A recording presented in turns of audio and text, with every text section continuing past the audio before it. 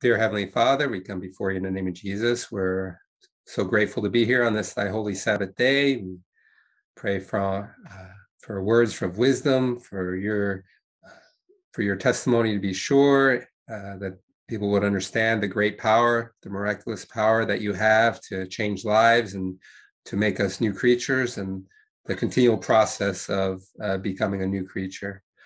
So may you be glorified in the words that are spoken, and may self be hid behind the cross of Calvary, and that Jesus may be uplifted, that all may see thy great plan of salvation and thy wonderful love. And we thank thee, Father, in Jesus' name. Amen.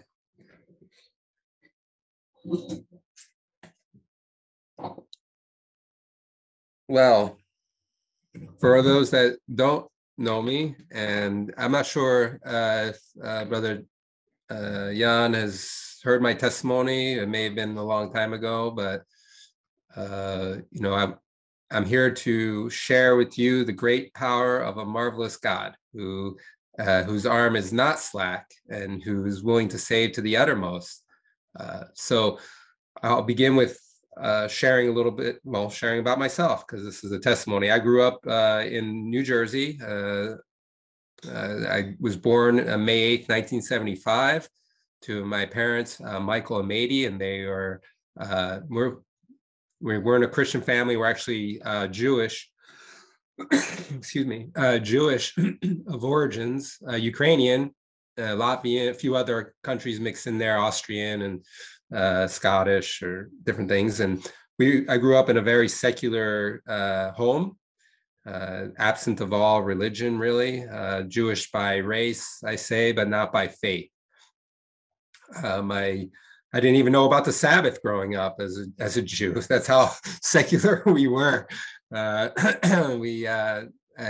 dad was a carpenter. My mom, she was an office manager, but my mom had a little darker past. She's also into psychic communications. So she held necromancy and different things that are obviously abhorrent to God, and we were but I grew up in your average house where in the States, where sports was everything for me, and my life was a continual ritual, you'd say, right? The ritual of every Sunday you had baseball, like the weekend was watching sports, and during the week you're watching sports and going to school, and just you get totally disconnected with anything relating to God. And so you become habitual in your life, as you know. Summer comes around, you have in the US, you have in the fall, you have the World Series, football start. It's amazing how Satan works like that. He just gets you so comfortable in his rituals of sports, his rituals of Hollywood, and Memorial Day weekend's coming along, the new movies coming out for the year, or Labor Day. He just gets you so used to just the status quo of his world. And so as I grew up, I was addicted to sports. I was addicted to, Hollywood and TV, and and to me, looking back, I didn't stand much of a chance to be saved. Looking back, it's truly a miracle that the Lord would come to me, because I was so lost, although I was so comfortable in my lostness, I guess you'd say, because I was just ritualistic in my upbringing, and having the dark oppressiveness of having witchcraft in the home, was blinding every avenue that God was, trying to reach me in. God did use different souls to just drop seeds in my life when I was growing up as a young boy, and as a young man. There was opportunities. We had a Bible in the house, in the attic. It had lots of dust on it, but I found it one day, and I asked my parents what it was, and I started reading a little bit. I didn't understand it, but it was a seed that was sown. And in my eyes, my view of Christianity was shaped by Hollywood, really. Like, I saw the Protestant religion as for the rich. And then I saw Catholicism as for the poor, taking your poor, your suffering, just from Hollywood. You see the church is always open and people going to pray and things like that, just from Hollywood. And I didn't really fit into any of that, those kind of stereotypes that Hollywood put forth. And I saw Catholicism as kind of morbid, and just like you see Jesus on the cross, and it just seems like it was just not very appetizing to me, to want to be part of that religion. So my religion was myself. I worship self. I worship movie stars, athletes, superstars and athletes. And, you see the stars falling from heaven. You see how, Satan uses that aspect. When I grew up, I just wanted to be a baseball player, professional baseball player. And when I saw my dreams of that being not fulfilled, not easily fulfilled, I started getting into drugs and alcohol. God, Satan just lets you down more, and he just drives you into another addiction. So got into alcohol pretty young, like 13 or so, and started smoking and drinking and just going down that perpetual cycle as well. The God of this world has blinded our eyes, but we read in Revelation chapter 12, verse 11, that the Lord says that we overcome by the blood of the Lamb and by our testimony. And it's by the testimony that we can help others and share with others that God is able to save, that we are kind of all in the same boat, though some people just get to the destination in a little different way. And so as I grew up, my love for things, for things of this world just grew. I started getting into gambling, got into addictions. And I guess that you'd say I'd have an addictive personality, because I would get addicted to gambling, addicted to this, addicted to that. And so I found myself losing all my money. I found myself, because I went to Arizona State University, and I would go to Las Vegas, and I'd get involved with bookies as well, and sports gambling and things like that, and alcohol. I went to Vegas once, and I blacked out. I must have blacked out in the elevator. I was drinking so much, and I don't know how I got back to the hotel room, but I got back to the hotel room. It was a miracle. I don't know how it happened, but I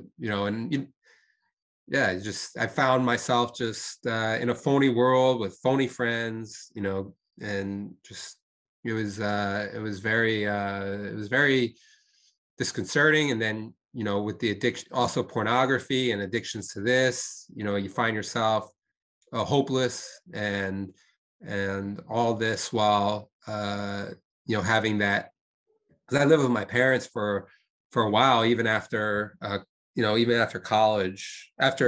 During college I did. So I had this just demonic oppression, darkness that would be over me, and then. But God is good. He came to me in different ways, different friends dropping different seeds. And when I was in, I worked at I was in sales for the most part of my young adult life, from my early 20s into my approaching 30, and I ended up going to work at a natural, not a natural remedies treatment center for young addicted boys to drugs, to help them to find a better way. Although I didn't know the better way, it was Jesus, but they use more therapy and things like that. And so I I I went that way, and it pretty much changed my life. I knew I was getting, I was looking back, I was coming back to where God would have me to be, because he put it in my heart uh, to get out of the sales, out of the money running, running after money and things like that. And he put it in my heart to help, to want to help, to look to help people. So I got out of the sales aspect of my life, and I ended up getting into this, helping these young boys, men, young boys, adolescents, 13 to 18 years old, who had drug addictions. And so I saw, I met somebody. He was a nurse. He was a Christian. He he kind of helped me. He was into raw food, and I saw in health that I think I can be happier through health. Uh, and even before that, I was doing acting. I was doing extra work on movie sets and things like that, trying to get into the acting field. And I met a Muslim gentleman who was he was chewing on a piece of licorice root. I didn't know what he was doing, and I asked him, what are you doing? What are you chewing on?"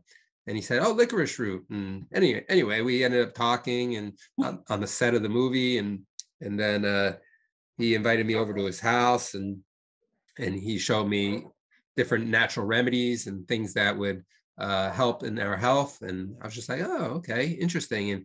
And he said, "Have you ever thought about becoming vegetarian at all?" And I said, "No, not really, but I never really liked meat anyway." So I was like, "Wow, maybe I'll give it a shot sometime."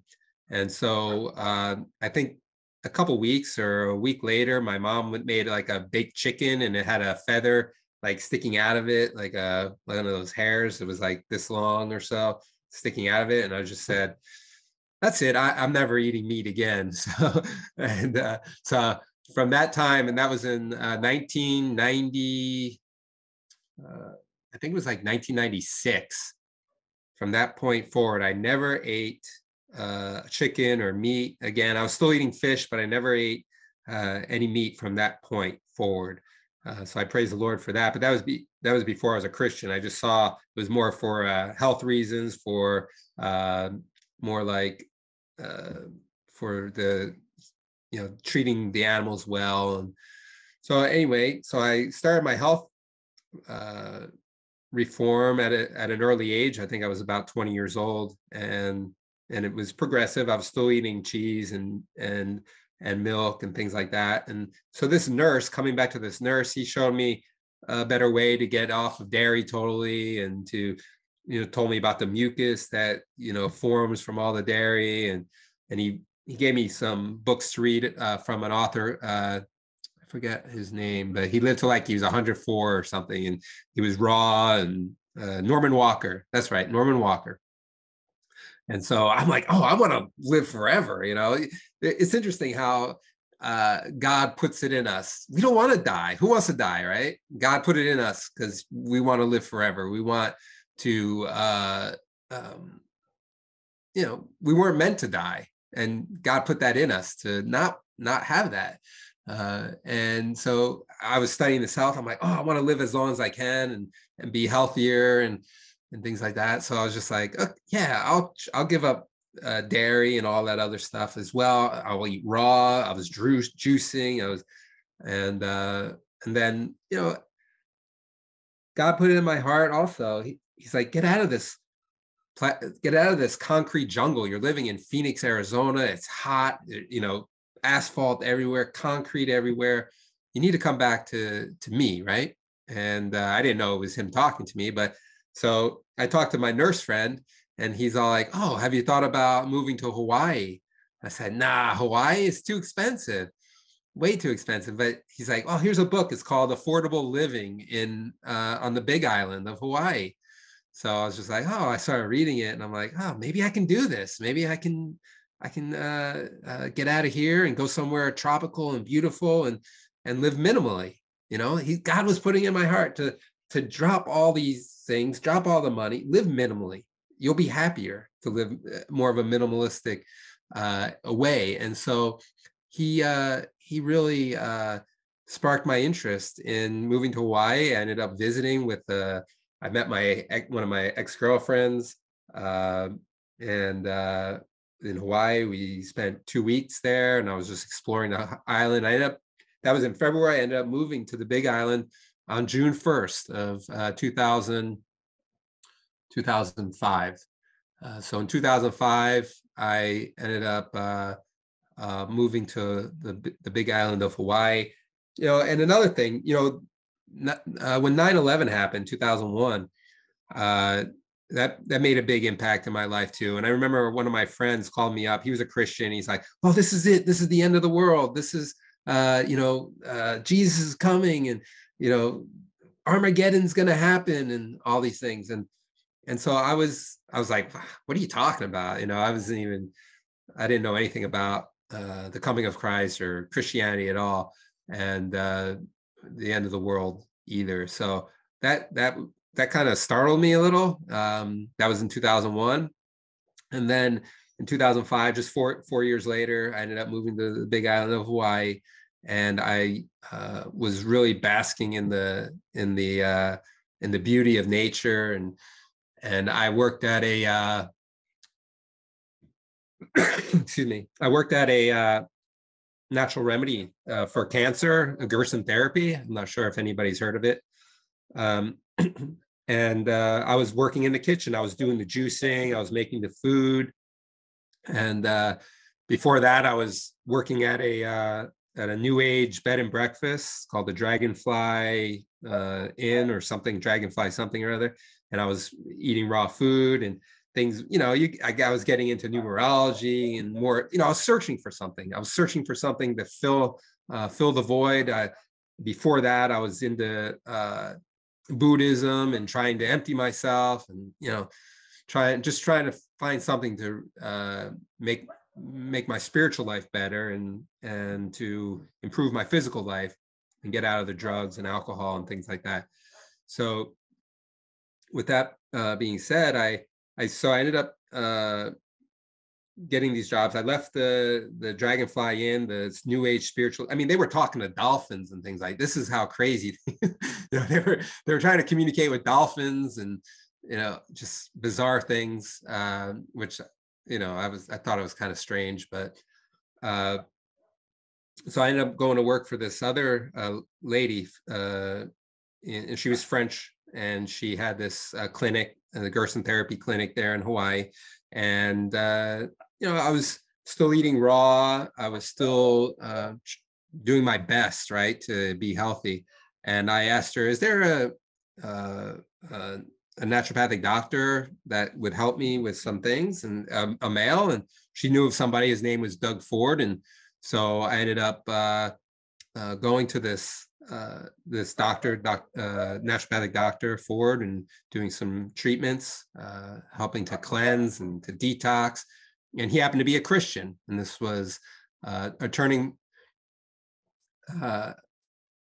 It was a turning point because he was a Christian, and he started talking about the war going on in Iraq and different prophecy things. And like I said, I never thought about prophecy or anything like that, because we were a secular home, and I grew up very secular and got into New Age and all these other things. But anyway, I would listen, and then I went there several times, and one of the times he said, "Would you be interested in reading the Bible?" I said, "Wow, never thought about that, but I guess I'll give it a try. I'll try." I don't.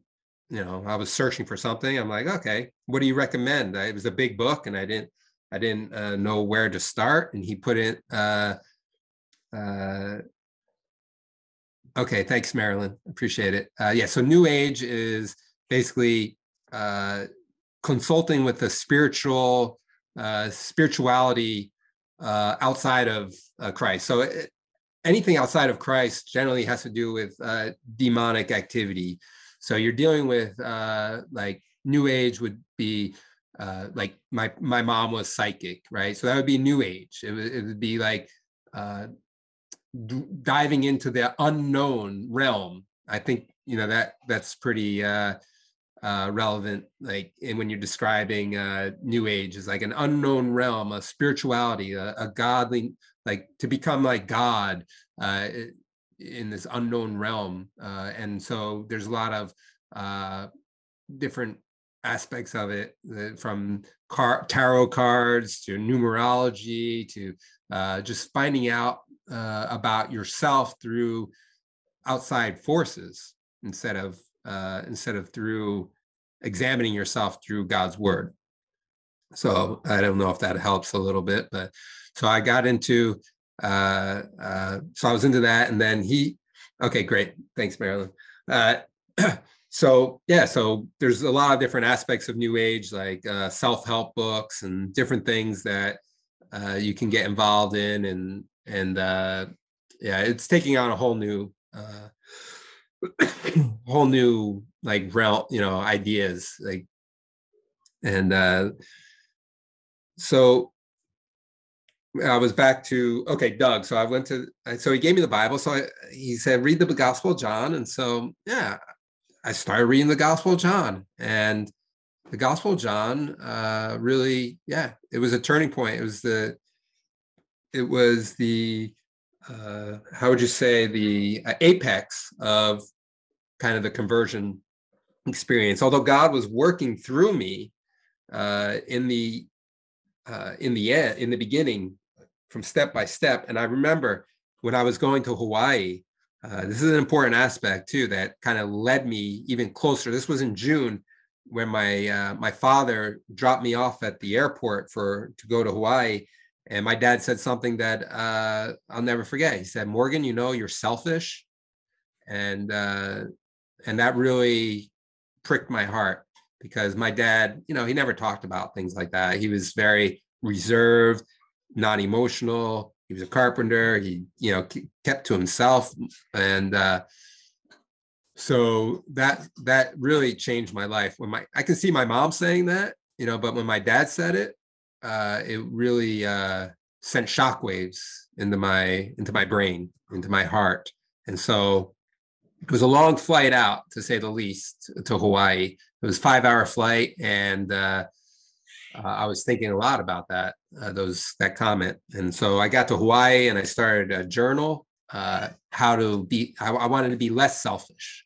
I didn't want to be selfish. I didn't want to have my father looking down upon me in that way. And I'm like, it's true. I need to. Anyway, so I keeping a journal, and I never did that before either. And so that was the first time. And then I met Doug Ford, and he gave me the Bible. And so I started reading the Bible, and I was like, wow, never man spake like this man. This is amazing. The words of the Bible and the words of Jesus it was a whole new thought process that went through my mind. And when Jesus was getting ready to be crucified, I was just like, I don't want this to happen. I don't want to read anymore. I didn't want it to happen, because it was my sins that were putting Jesus upon the cross. It was my selfishness. It was my all my addictions, all the things that separated me from my God. And so, yeah, it was a major big deal, because I came to Jesus. And so here's the thing: I was sitting in my room at the natural remedy place, because I stayed there as well. And I was sitting there contemplating Jesus, and he was in my heart. It was like a warm blanket just wrapped my heart. Like, I was like, what is this? I never felt this before. All the depression, all the anxiety, and all these things just kind of just shed. And I was just like, wow, this must be the born again experience. And so at that point, I ran out of my room, and I said to the French lady and to the Polish guy that worked there, his name was Andy or something. I forget his name.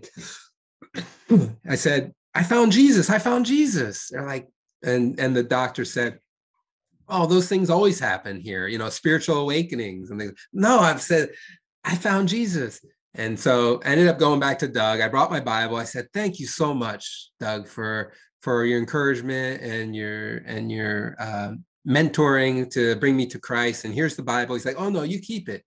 you keep it. And then I said, well, now what do I do? And he gave me a business card of the church. It was New Hope Christian Fellowship in Hilo, Hawaii. And I was like, I'm never going to go into a church. I thought I would never go into a church. The only time I was in a church was for weddings. My cousin got married in a Catholic church, and my friend, I think my friend Steve, he got married in the Catholic church. You know, that was it. That was the only time. My brother, he got married in a like civil union. I'm not sure if he got married. Maybe he did get married in a church. But anyway, that was all for weddings. And I'm like, wow, church. I don't know if I want to do that. So, but I was so on fire that I said, okay, yeah, I'm going to do it. I'm going to try. And I went there just wanting to help, wanting to, learn and soak in everything. And I was just like, Lord, fill me. I just want to know truth. I've been without you all my life up until 30 years old. I lived the way of the prodigal son optimally. I did it perfectly. Just all the addictions, all the things that would separate someone from God. And now I just want to know truth. I've been deceived, and I want to know truth. That was it. And I want to be like Jesus. I just wanted I saw him, and I just wanted to be like him. So I, excuse me. So I moved to Hawaii on June 1st, and I came to Jesus September of 2005. So it was very short time, 4 months or so, 3 or 4 months that I went from being a selfish, addictive, just wretch, and I became a servant of the Lord. And so I was going to this church, New Hope Christian Fellowship. It must have had like 1,500 people, big church, big mega church kind of place. And I wanted to serve. I came in, and it was just so happened that week that they were having a men's retreat the next weekend or 2 weekends from then. And I said, well, I don't have any money for the retreat. And they're like, oh, we'll pay for it. We'll help you out for this retreat. And so I ended up going to this retreat, and they slayed me in the spirit. I didn't know what it was, but I was just watching everyone else fall down and everything, and I never got in really into it, but I didn't know what it was. But I said, well, I better do it, because if all these other people are doing it, and that's just kind of the sheep mentality, right? You're like, well, I better go along with it.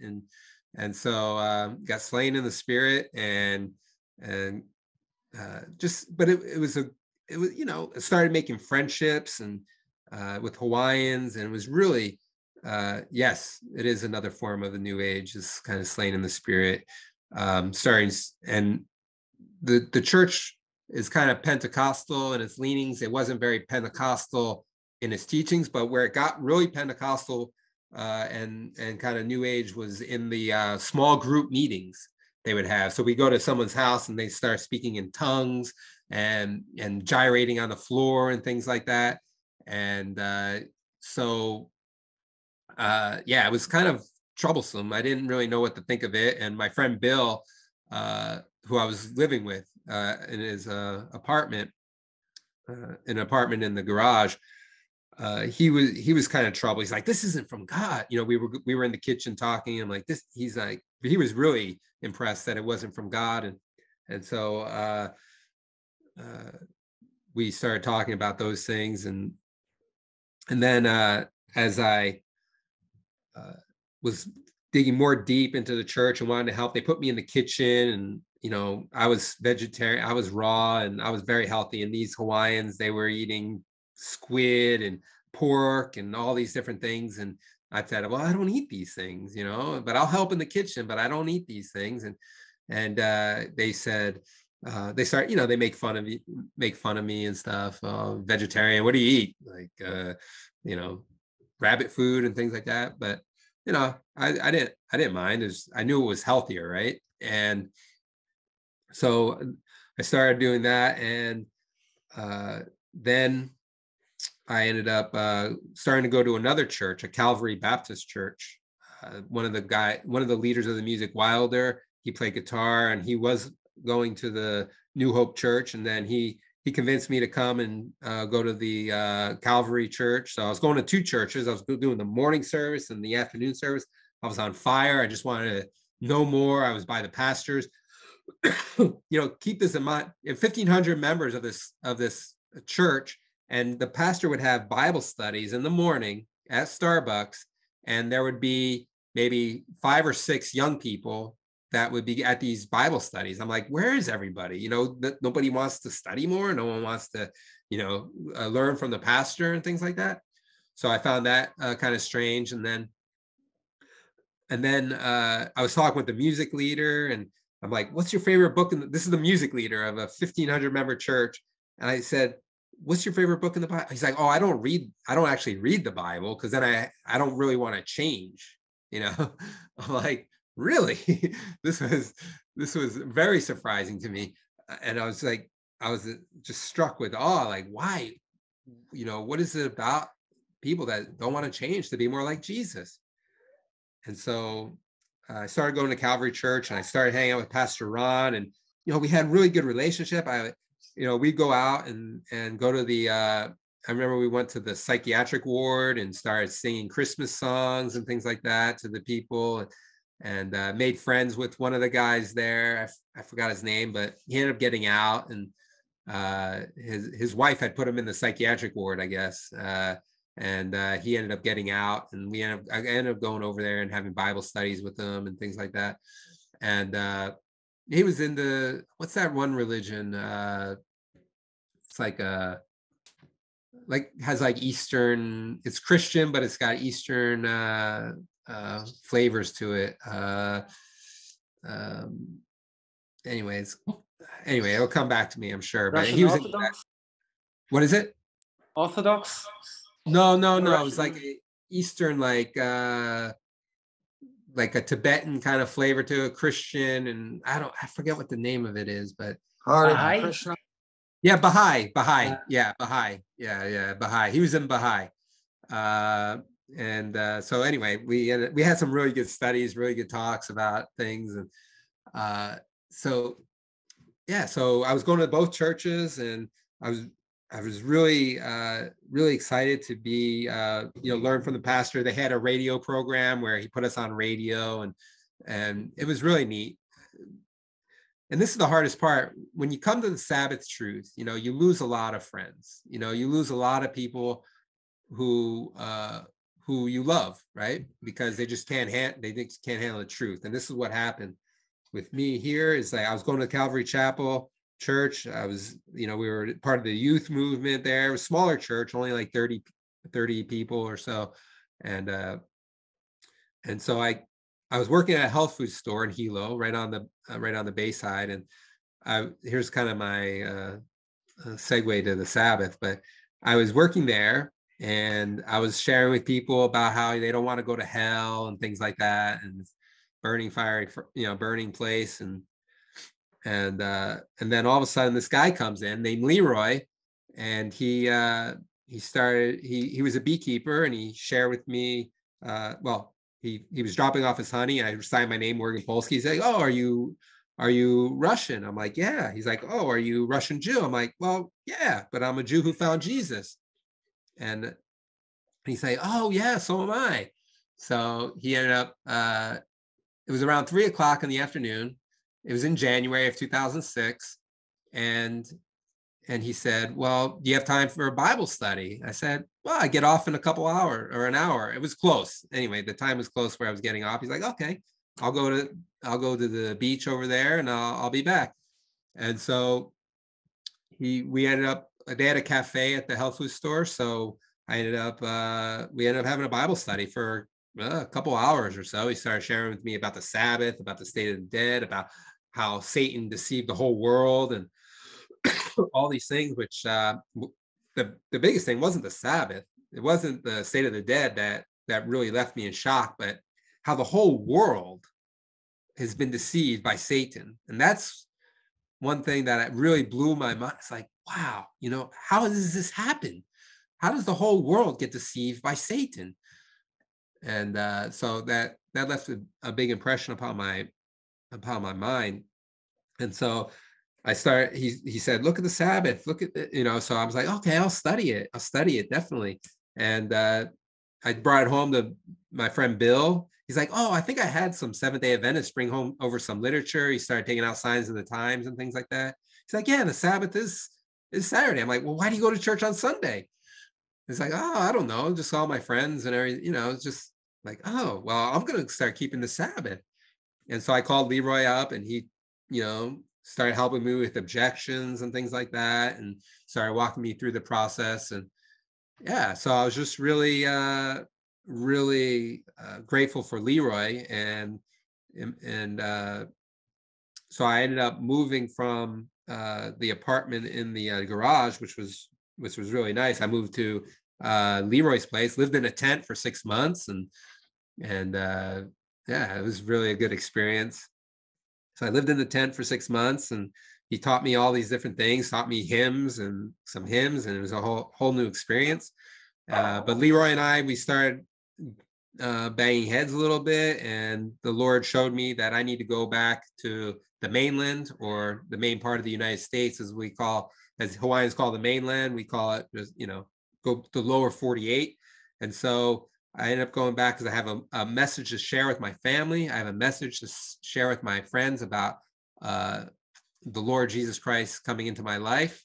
And so from that point forward, I kept my first Sabbath, the last Sabbath of January of 2006.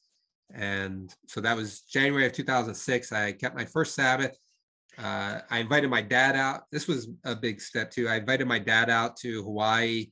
I shared with him the gospel because he had prostate cancer, and he hadn't had a vacation in a while. So I flew him out to Hawaii, share with him the gospel, read under every tree possible that I could find about from mango trees to coconut trees, just sharing with him the book of John, the book of Matthew, whatever I could to just share with him a little bit of the gospel, because he was, at that time, he was more open than my mom, who was definitely had major issues, and who I pray for every day. But so I share with my dad, and I told him when he goes home, he's going to have battles to fight, and it really brought tears to my eyes as I went to the airport with him, because I knew the battle, if he really accepted Jesus in his life, that the battle that would commence with my mom.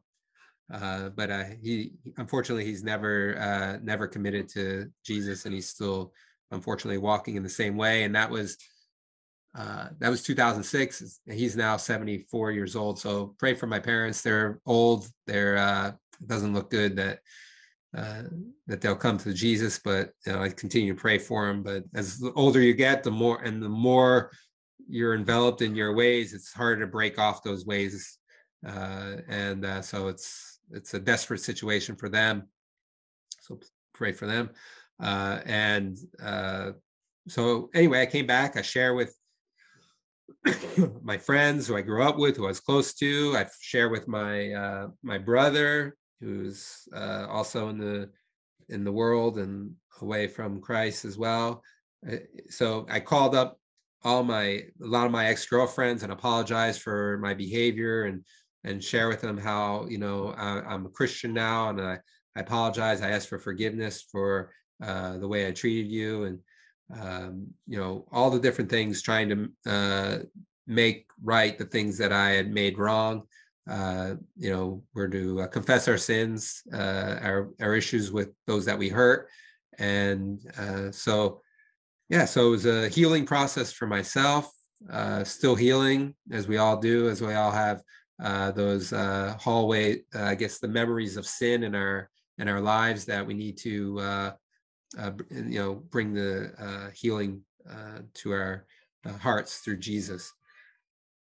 So 2006, I ended up going to I kind of make it a little faster, but I ended up going to Harvest Time Books for a Cole Porter training.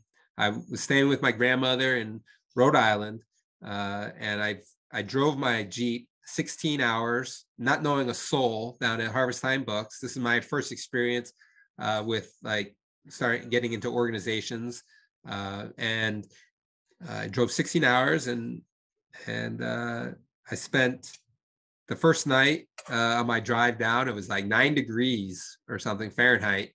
And it was so cold. I was sleeping in a sleeping bag and I was just freezing.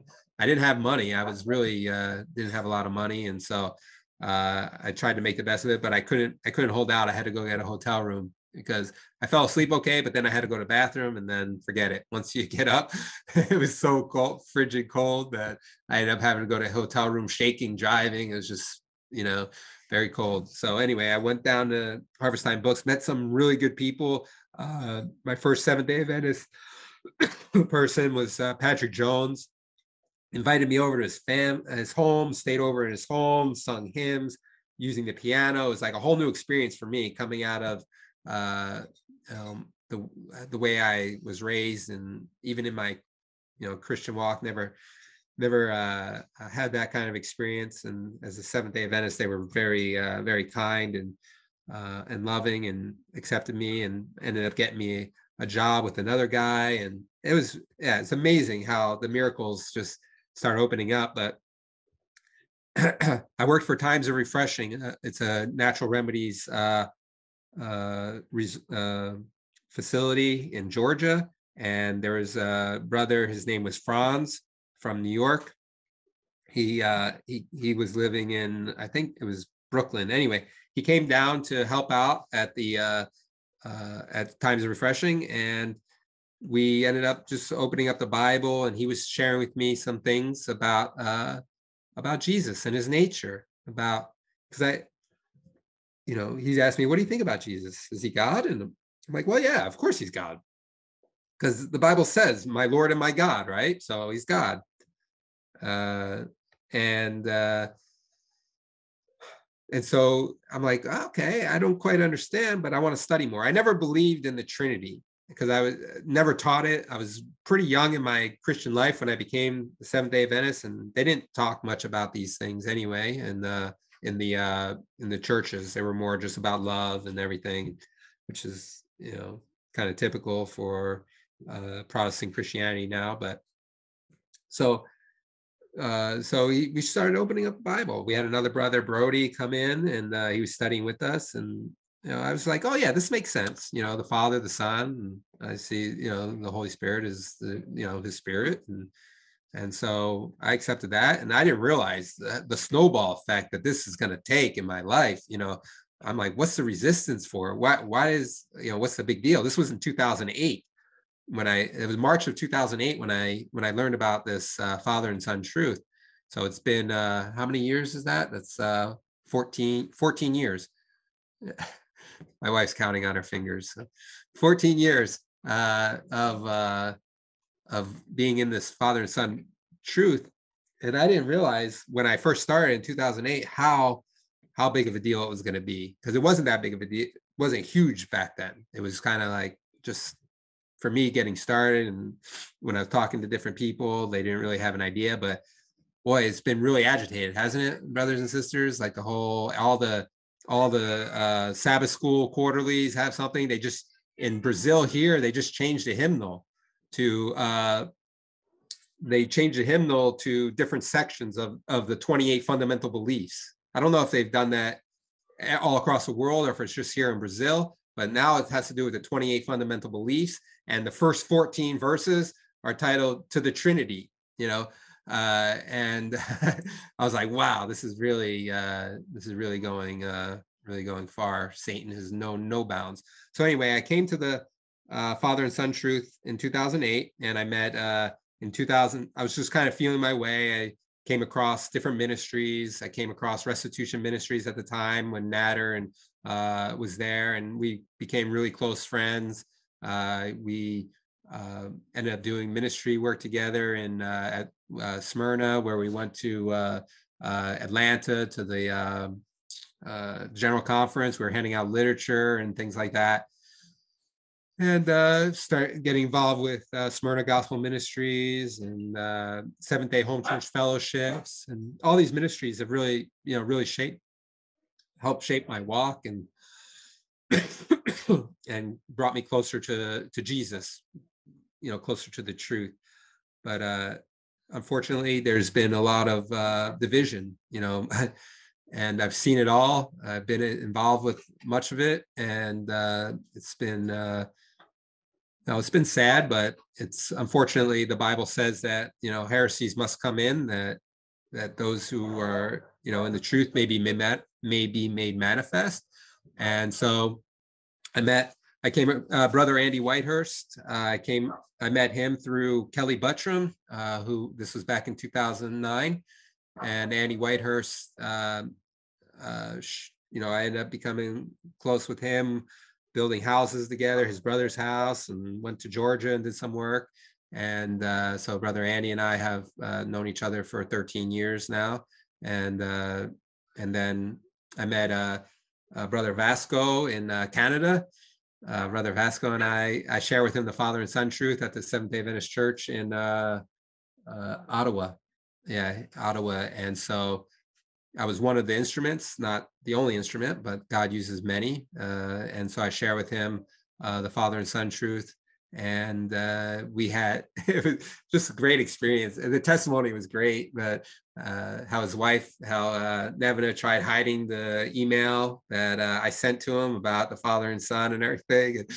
And anyway, it was really, really amazing how God works. But so that was back in 2016 that I met Brother Vasco and Brother Jason as well, Jason Hermberg. I know him, visited his house. And so anyway, the relationships have grown. Some relationships have grown closer. Other relationships have grown colder, unfortunately, because of doctrinal issues and teaching errors and things like that. And it's difficult, but we pray that the Lord will bring everybody together at some point to put away our differences. But we know that many are called, but few choose. So we are in this we're in this world to save souls with the mighty cleaver of truth. And so let us, we need to have truth on our lips and truth in our hearts. And again, Jesus must be made manifest. And I met my wife, and oh yeah, I forgot. My wife told me, about Santa Claus. I believed in Christmas. I remember, the first time that I found out that Santa Claus didn't exist, I started crying, and it's amazing how the lies just perpetuate, in Satan's kingdom here, and so all the different holidays and everything, and the paganism and everything, it makes you wonder how anyone's going to be saved, right? Through all the lies and whatnot. But I met my wife in 2015 in September, and September 2015, after I got back from my missionary trips. I've been all over. I've been to Norway, met Brother John there, and met Catherine. I don't know if she's on or not, but met Catherine there. And Sister Eva, you came in after. I don't think, were you in the Norway church when I was there? I don't remember.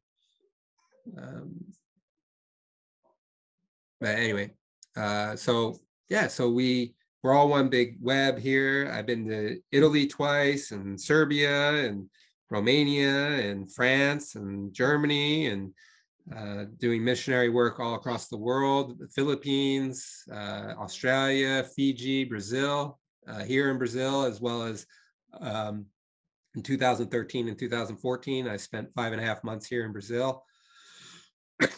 And the Lord's opened up many doors for me to travel the world. And I'm so grateful for that, because I don't think I would have been able to do it otherwise. So the Lord is good. And so, I met my wife in 2015, and we got married in April of 2016. Now we have two children, Elliot and Mishael. Our two sons are 5.5 and 2. Misha just turned 2. So, I met my wife on a Seventh-day Adventist website, and I was like thinking, I was in Wyoming at the time. I said, I'll never find a Godhead believer Truth About the Father and Son on the Seventh-day Adventist website. I said, I'll give it a month. We'll see how it goes.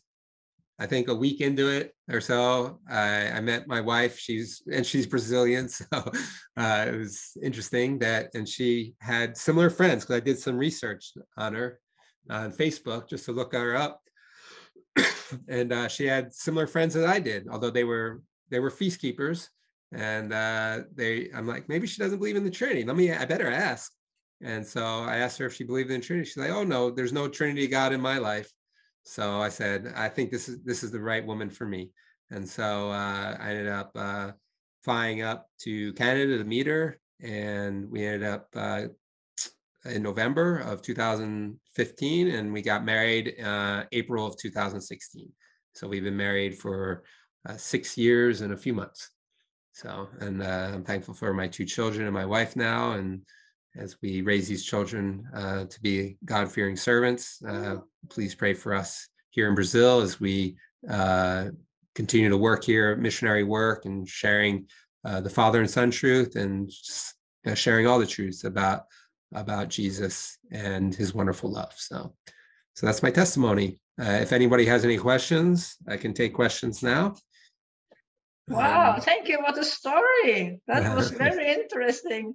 You have shared some with me from before on a study center, but I had forgot all about it. So it all was fresh. So, well, so are you just living on donations now, or how are you surviving?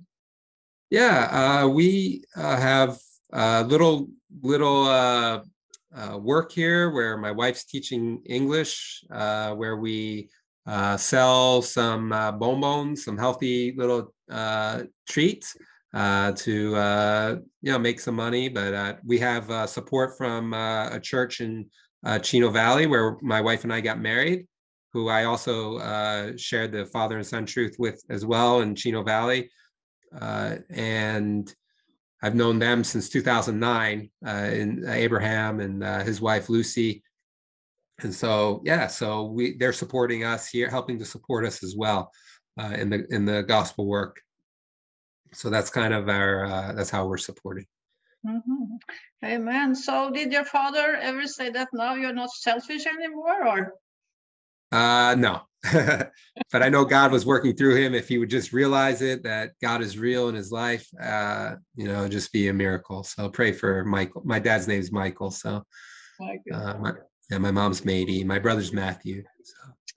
So brother, when you meet the Jewish people, is that a way in to testify for them in the, since you have some kind of Jewish background? Yeah, I haven't had many opportunities, believe it or not, to reach Jewish people. Now that I'm here in Brazil, I definitely don't have any real opportunities, but I hope soon. I hope we might be moving from Brazil, try another place to immerse our children in a different language, immerse our children in a different culture, and then hopefully maybe have some more opportunities to learn to meet some more Jewish people. But I'm trying to reach my cousin Mark. He's Jewish, but I think he might be Christian now. I'm having a hard time kind of getting an idea from him just from posts and stuff, but I need to reach out to him and see where he's at spiritually. But I hope to have more opportunities to reach out to the Jewish people. Right. So when you became a vegetarian, did you feel a big change in your own, life? Did you feel much better when you had this huge change? Yes, actually I did. I felt lighter. I felt, my mental clarity started coming in, new desires starting to be formed to make, and then I think as my mind was changing, I think that's how the Lord really started speaking to me. It was clear, right? Right.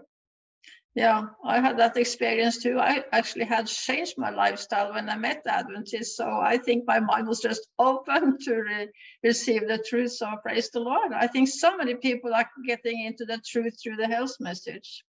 Yeah.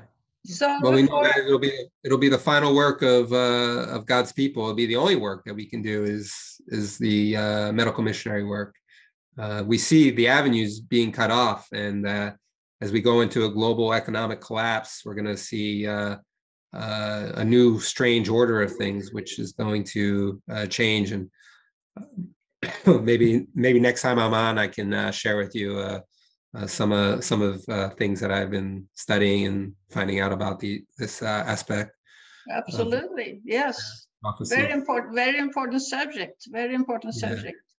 So before I let you, Jane, Ron, ask a question. When you were working at the Gerson hospital, or what you call it, with the Gerson therapy, we hear that they have very, very good results with their program. Is that true, or is it half true? I would say it's half true. It's not true at all. Unfortunately, I was there for several months, and although I can't blame Gerson therapy totally, but there was not one success case. From what I saw, because the people leave their home, and then maybe a couple weeks later, you hear that they died, or that things weren't working out, or I didn't hear any personally, I didn't hear any healing stories from the Gerson work while I was working there, unfortunately. So do you think people were too sick when they came there, or? Could be, yeah. Like I said, I'm not blaming Gerson therapy totally, but I think people use natural remedies as a last resort, and usually by that time it's too late, unfortunately. And same, I had more success stories working for the Seventh-day Adventist natural remedies place in Georgia at Times of Refreshing than I did at Gerson. And that could be the spirit also, the spirit that's working with Gerson and that lady particularly, that could be preventing things as well. Right. Yeah, Brother John. Thank you, Brother Long, for that testimony. I just have one question. Do they burn a lot of plastic around where you are in Brazil? Do they burn a lot of plastic? They do. Yeah. Oh, yeah. Okay. I'm sure they do, especially in the country areas. I'm not sure the recycling program in where everything goes, but there's no recycling here in the country areas. We put all of our garbage in the bags and we bring it down, and the garbage truck picks it up on Sabbath, actually. So there could be lots of plastic not being recycled. Yes, I don't know if they burn it or if they bury it or what they do with it, but yeah. You don't see actually burning plastic around in the neighborhood? No. Okay. Only in the country areas they might burn a fire once in a while. I'm not sure if it's plastic or not, but I mean, even when we had our first house, we burned plastic, didn't we? We burned some plastic, or not a lot, but we had a burn pile that we used. Yeah. No, because I was just concerned about your coughing there, but that maybe. Oh yeah, no. This is something else, probably mold related or something. Okay. Well, good health anyway. Okay. Yeah, thank you. Thanks, Brother Young. Yeah, Marilyn. Hi, your testimony is really good. It's really interesting, and in some ways, it's similar to mine. The way that I wasn't like heavy into drugs and everything, but just the change and finding Christ and thinking that I found Jesus. But later on, I met a lady who said, "You didn't find him; he found you." And of course, he found me. But it's always a delight to hear a testimony. And I totally agree that the final message is going to involve the medical missionary, the right arm of the gospel, where we show people that God cares about their wellness, about their whole being. And then their brain gets clear and they can hear God speaking to them. So, yeah, I really like what you shared. It's wonderful. Thank you. Oh, praise the Lord. Amen. So It's my pleasure to share. Did you ever talk with that therapist again, which was sharing with you about Christ?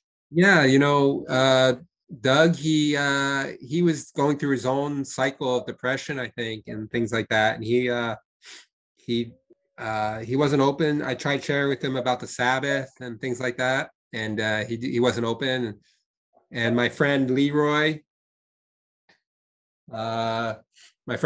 who shared with me about the Sabbath, I shared with him about the Father and Son message, and he wasn't interested in that either. So it's kind of sad how that works, but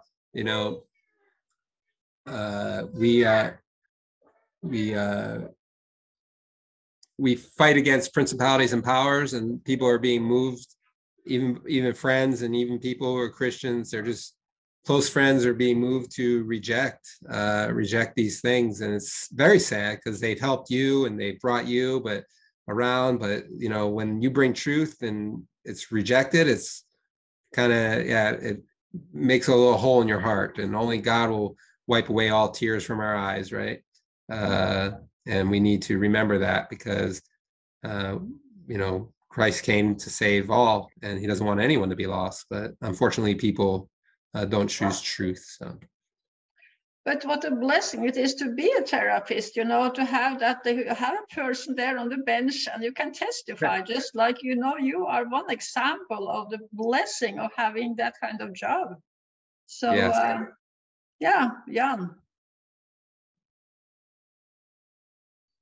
Yeah, I just want to share a little encouragement, because from your trip to Norway, after I believed on the Father and the Son, then I had some also talks and discussions with a close friend with Hasse, and he was a former ardent defender of the Trinity, but he saw the light, all of a sudden. So God moved his heart also, and now he's also very much in many groups and in very missionary spirits, in a good way of talking to people about the Father and Son.